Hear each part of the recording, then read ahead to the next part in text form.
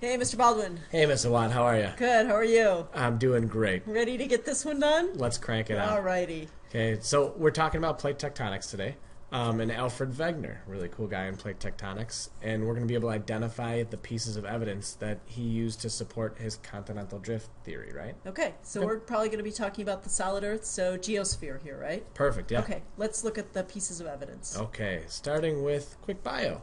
Alfred Wegener, German meteorologist. He studied like climate data, weather data back in like the late 1800s. And he was the one who proposed the theory of continental drift. He had 4 pieces of evidence, and we'll go through those in a little bit. But nobody really believed him. Nobody accepted his data as being valid. Why not?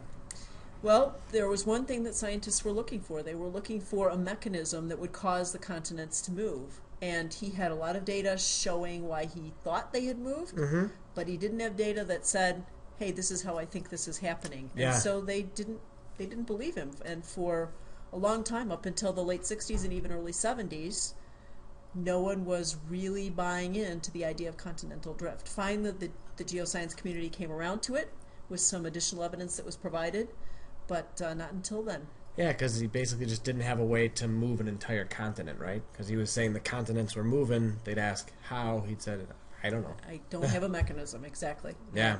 Yeah. And kind of unfortunate, strange piece of trivia. He died in Greenland while doing some of his field work. Yeah. And they left him there. They buried him under some ice, and he's been buried ever since. 100 meters of ice there.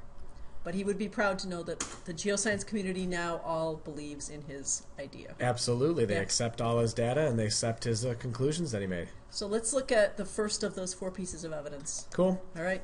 So we've got the puzzle-like fit of the continents. I think back in elementary school or middle school, we all looked at puzzles of the continents and we said, wow, Africa and South America look like if you rotated them a little bit, South America would just fit into Africa like it had maybe been there at one time. Yeah. And he noticed that too, and he said, maybe the continents went back together like they're shown here on the slide.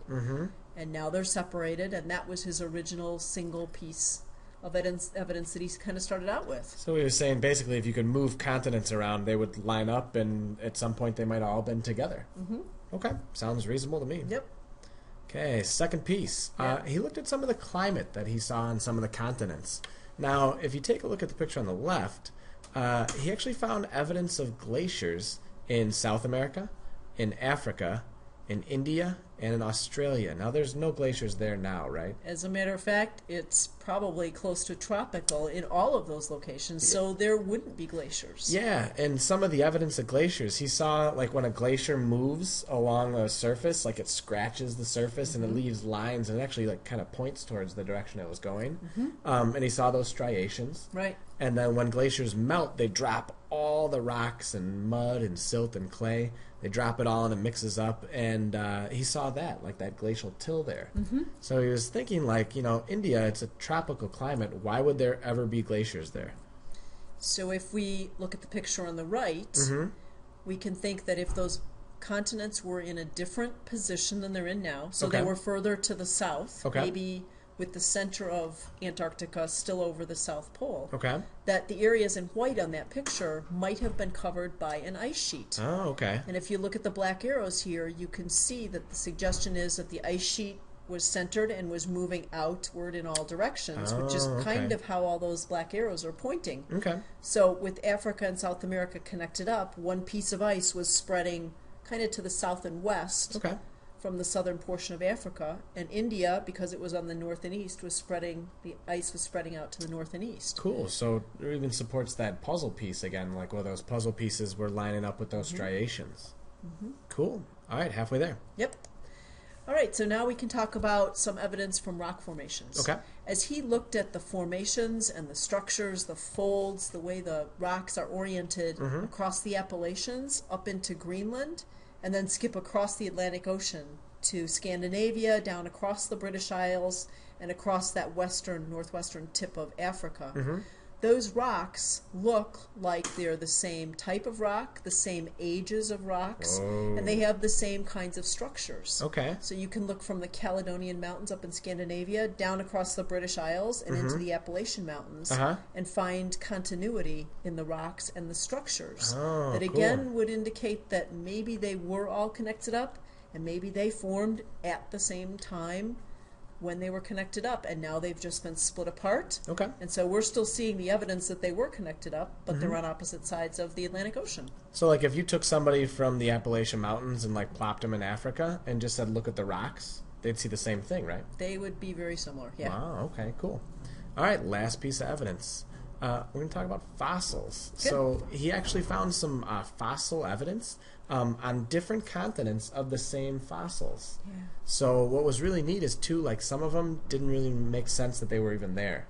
Like, he found this one called Glossopteris, which was an ancient fern species, and he found it on Antarctica.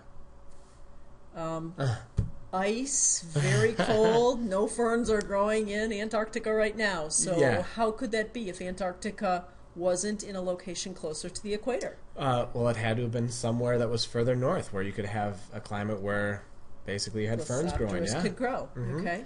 And if we take a look at our puzzle example, you can see that they found Glossopteris, this little fern or leaf here. They found it in Antarctica, and then in Australia, and India, and Africa. There's Madagascar in here, and South America. They found it all those places. Right. So that would probably suggest that not only was that area together because of the climate, but also if those continents were separated, that species, that Glossopteris species, and the other species of animals that were found in different places, they would not have evolved to be the same thing. So think about animals like chimpanzees in Africa. Yeah. We don't find those in South America. No. Tapirs in South America, we don't find those in Africa. But these older fossil species we do find in both continents, which would indicate that they were together and they evolved together, and that's why it's the same species.